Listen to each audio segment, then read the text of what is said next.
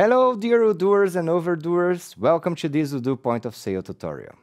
Let's imagine for a moment that we have decided to give some customers a discount based on a business agreement or because we decided to have a happy hour, for example.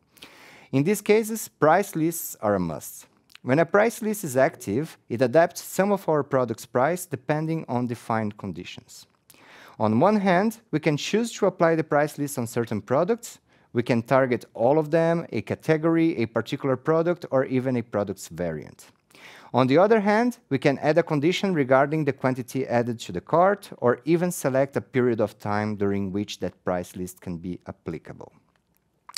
Finally, we can choose from 3 price computations. We can choose to define a fixed price, a discount, or a formula.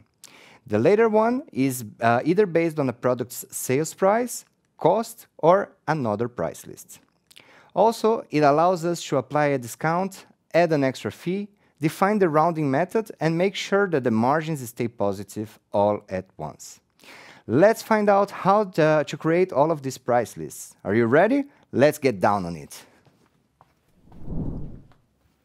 Oh, hey, I guess I went too down on it. Let's go and start doing our thing here. Let's click on point of sale. And first of all, we are going to activate the price list in our database. We're going to go on configuration and settings, and we're going to go on the pricing part of the point of sale, activate the price list, and make sure that we have the advanced price rules activated. We're going to save this, and after it's loaded, we can go to our product on top and price lists. Here we will have the view for our price list, and we can immediately create another one by clicking on the button. We're going to call it our favorite customers, and you're all going to be in it. And we're going to set the company to the pet crown because we want to use only on our shop and not on our bar. When we are going to click on add new line on it, and we have 3 different computations as was mentioned before. We're going to use the 3 of them. First one is going to be a fixed price of discount of €5, for example, and we're going to add it to a specific product, which is the duck toy friendly. And that's it. We can click on Save and New to create a new one and go to the discount. We're going to give a percentage, let's say 50% discount. We're going to give a 50% in all of our products. The only condition is that the client must buy at least 2 units. We're going to click on Save and New again, and we're going to use the formula, a little bit more complex, but we are going to base it on the sales price.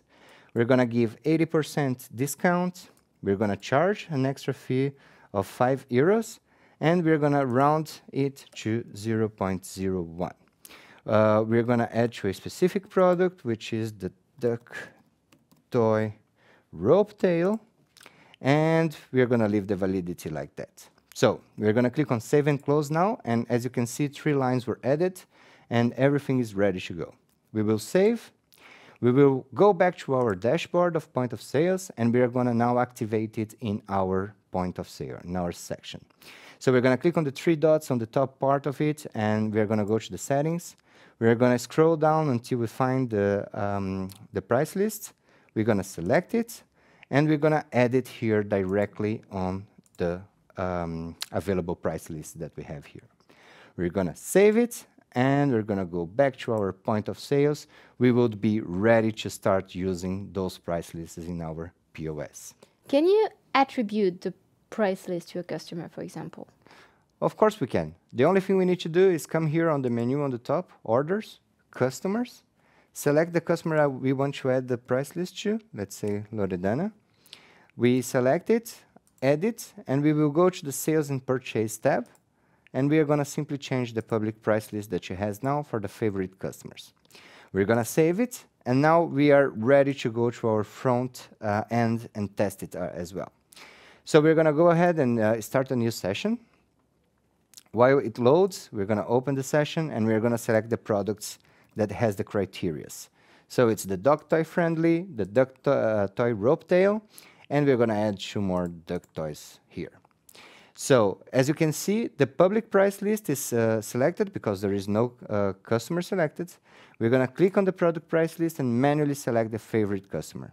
As you can see, all the lines and the totals are adjusted correctly and automatically. And I imagine that if you put myself as a customer, I will have the price list applied.